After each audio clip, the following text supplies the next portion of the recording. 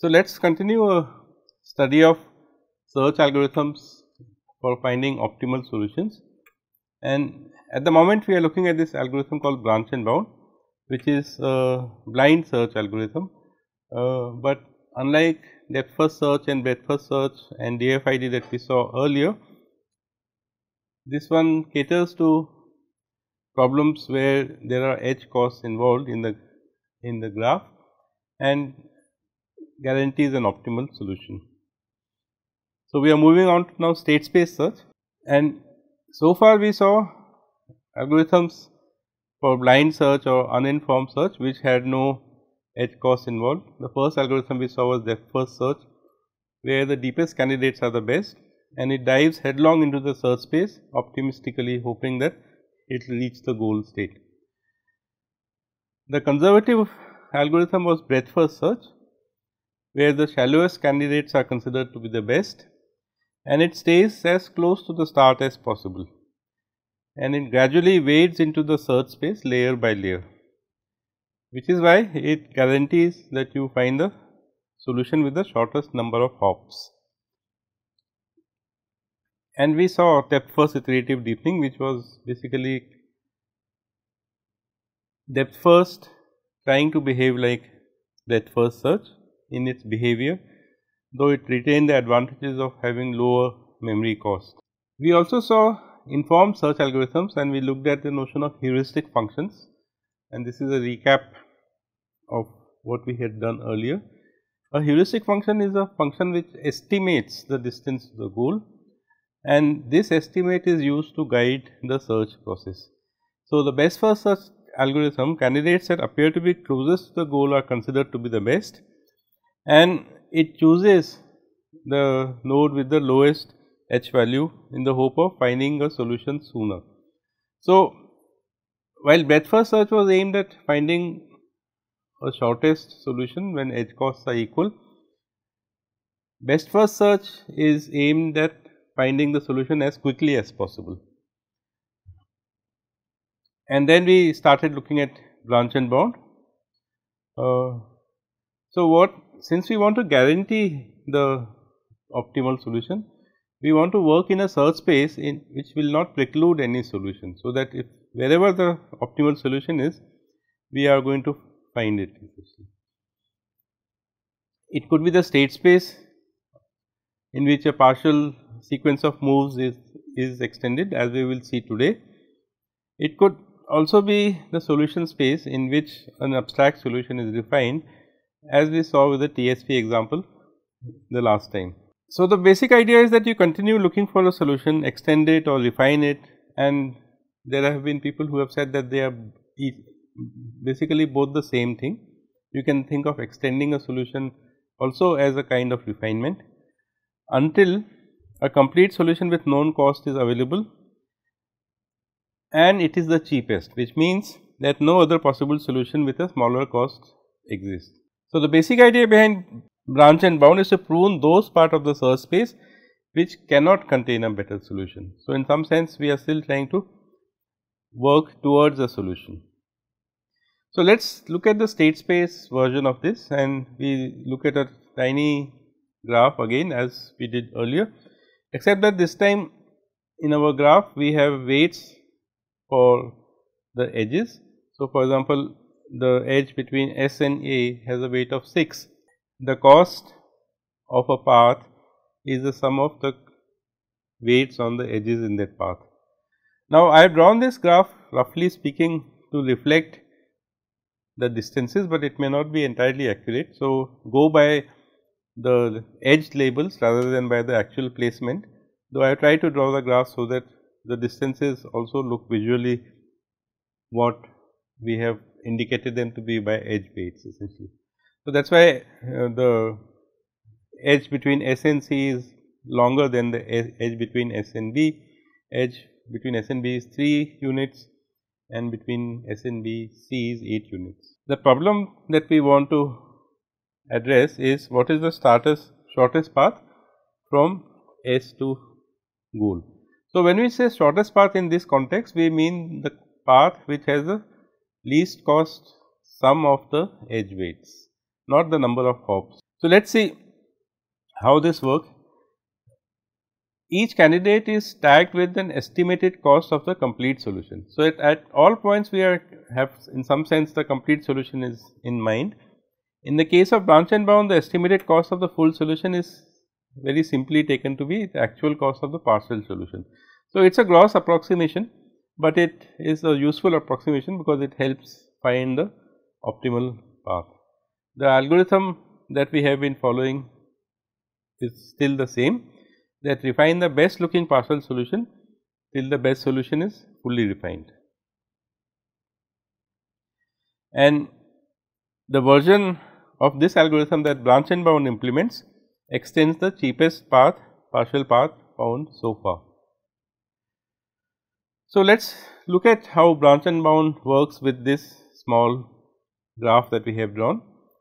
Remember that the algorithm says extend the cheapest path essentially, and in our representation the search space will contain partial paths, and each node in the search space will be a partial path starting from S to that node essentially. S is a start node. Initially, of course, we have only the start node and its edge cost cost is 0 because that is where you are at the beginning, and the basic idea is to extend the cheapest partial path. So, when we expand S, we get its 3 neighbors A, B and C, and the cost of A is 6, the cost of B is 3 and the cost of C is 8. So, when we say the cost of a node, essentially we mean the cost of a path from the start state to that node. In this case, there is only one edge. So, the edge cost becomes the cost of the node, but as the graph grows, as the search space grows, the cost of every partial path will get incremented essentially. So, keep in mind that each node in the search space represents a partial path from S to that node. So, we have 3 partial paths here from S to A, S to B and S to C, and we have indicated in cyan or blue or green, whatever you want to call it, the best node in the amongst the open nodes, and every node that we have finished expanding we will put it in the closed as before. So, we maintain both open and closed as before, and as before we always pick up the best node from the open, which means that we implement a priority queue for doing that and proceed till we have found the path to the goal node. So, since B is the best node, we have now expanded B and we have got the 3 children of B, which is S, A and D. Now, observe here that the labels against these 3 new nodes that we have added, the label of S is 6. It means it is a path starting from S going to B and then going back to S, and that because the edge weight is 3, it is 3 plus 3 which is 6. Whereas, if you go from S to B to A, then the new cost is 5. So, you can see that we have found 2 paths from the source or start to A. One is a direct edge which is the cost of 6, and one is a path through B which is the cost of 5. Now, branch and bound, the way that we are discussing it now, implements every such partial path as a distinct node in the search space essentially, and it always picks the cheapest partial path and extends it. So, here we are, then we extended the cheapest node A which had a cost of 5, and we found new paths to S, B and D. S, B and D are the neighbors of A. So, again just to remind you, the new node B for example, which has a label which has a weight of 7, means that you have gone from S to B and from B to A and from A to B back, resulting in this total cost of 7 essentially. So, at this point there are 2 nodes which appear to be the cheapest, which is A and S, both have a edge cost of 6, and branch and bound will in some order expand both of them to generate this new tree where you see the children of A and S on the left hand side, and at this point B and D, the green or cyan colored nodes, have become the best, and the algorithm will next proceed to expand them again in some order, and what we get is this new graph, in which, remember that this B and this B was the new nodes that we expanded, and all the paths going from these nodes are more expensive than the earlier paths which existed. So, we have this node B with a cost of 8 and node C which is with a cost of also 8, which are the best nodes. So, branch and bound will continue in this fashion, always picking the best nodes to expand, and eventually it will go through these nodes which I have highlighted in yellow. So, for example, this node 11, A with cost 11, D with cost 11, D with cost 9, and so on and so forth. You can see that it has found many different paths to the goal. One is from S to C and C to G, which has a cost 16. It has also found another path with a cost 17, another path with a cost 14, and so on. And only after it has finished expanding the yellow colored nodes, finding longer and longer paths, will it eventually focus on the cheapest path, which is from S to B to D to G, which is of cost 13. So, at the moment, as depicted in this graph, the nodes which have been highlighted with yellow, the cost with edges, the partial costs that have been highlighted with yellow are cheaper. Branch and bound will actually first explore them before picking up this node G, and it will, when it picks a node G, it will be the lowest cost node, and we would know that a shorter path cannot exist. Now, you would have recognized this, that this is very similar to Dijkstra's algorithm for single shows shortest path to all nodes, which is a well known algorithm studied in data structures course. And just to do a quick recap, Dijkstra's algorithm begins by assigning infinite cost estimates to all nodes except for the start node, and it assigns the color white to all nodes initially, and it picks the cheapest white node and colors it black. The node that it has just colored, we do a process of relaxation, which means that you inspect all the neighbors of the new black node and check if a cheaper path has been found to them. If a cheaper path is found, we keep track of the cheapest path. What Dijkstra's algorithm does differently from branch and bound is that it only keeps one copy of the node, unlike branch and bound which keeps many copies, and it keeps a copy to the parent node instead of storing the entire partial path. So, let us see how this algorithm will work. Initially, as before, the start node is the cheapest, and it has a cost of 0. All other nodes, as you can see, have been labeled with the cost infinity or some very large number if you are implementing the algorithm. And the algorithm says pick the cheapest node, color it black, and relax the edges, which means that we will look at the neighbors of S, which are A, B and C. So, this is what happens. Observe that I have used the color orange. So, maybe orange is the new black. So, think of orange as black as far as Dijkstra's algorithm is concerned, and at any point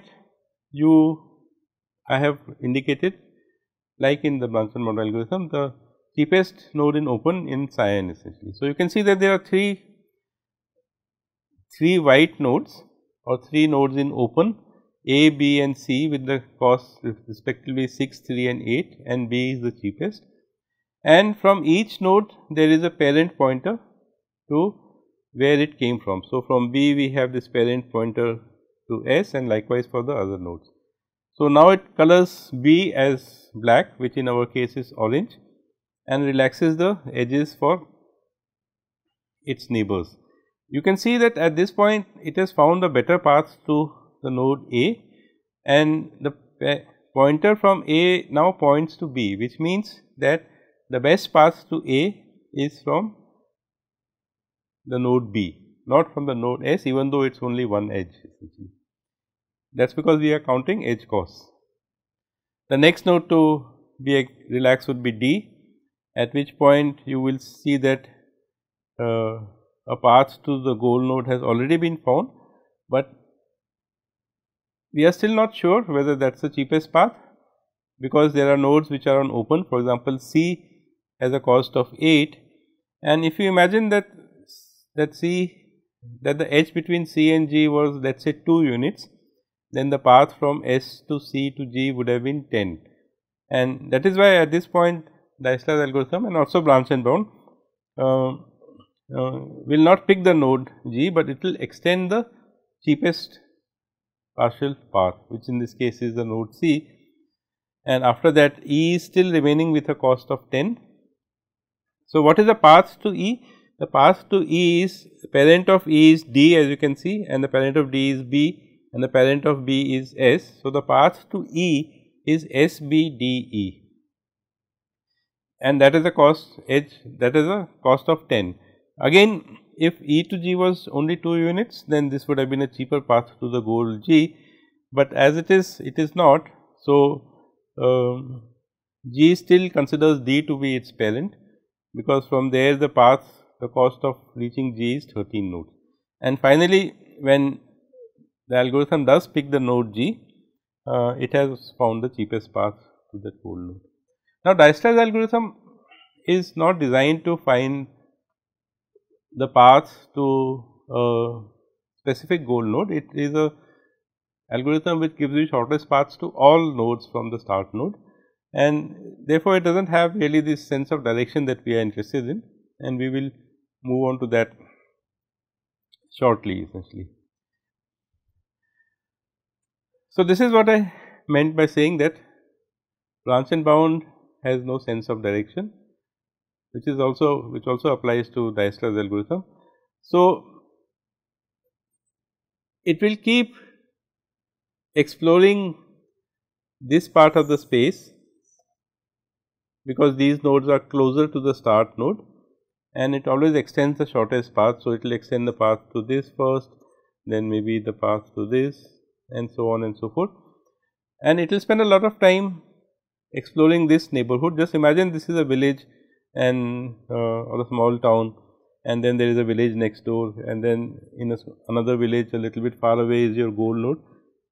Our algorithm branch and bound will keep focusing on where it is essentially, because those nodes are the closest nodes, and it wants to be sure that when it finds a path to the goal, it will have found the shortest path. We have seen that best first search looks ahead only, and it is possible that the best first search algorithm may not find the shortest path. So, in this case, if you see, if this is as the goal node is shown and 2 candidates in open which are in contention, which are shown in cyan, you can see that this node is closer to open to the goal, and therefore, the path that it finds would have been the path which goes like this, and at all points, while assuming that this node is the one with the shortest path, but there were other nodes which appear to be closer to the goal. So, for example, this one, and then this one, and then this one, and then this one, and then this one, and that is how the algorithm will end up finding a path which is not necessarily shortest. So, essentially we want to look for an algorithm which has this sense of direction that best first has, but also guarantees that you find the shortest path. And the algorithm that we are going to look at is called A star, and it combines the best features of both the algorithms that we have seen, branch and bound and best first, and in fact also the Dijkstra's algorithm. So, that is what we will do in the next session.